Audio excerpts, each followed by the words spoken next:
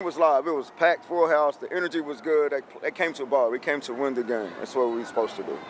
Oh, the energy was there. You felt it. You felt the environment was good. It was a fun time. I reminds me of the old Pacer series, the Boom Babies, back in the days growing up.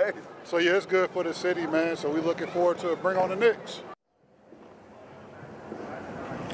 Well, time will tell, but tonight the Pacers and their fans are celebrating this big win. Scott?